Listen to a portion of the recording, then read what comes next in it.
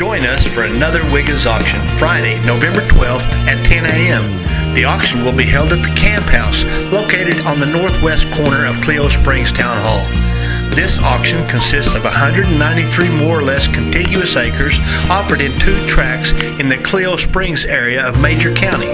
Whether you are looking for a tract of land with home site farmette potential or to expand your small grain livestock operation, this land is a must to consider.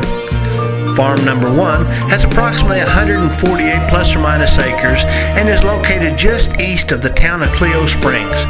This is an excellent small grain livestock farm located just 1/2 mile from US 412 and South Highway 8. Access is by blacktop on the north and by good rock roads on the east.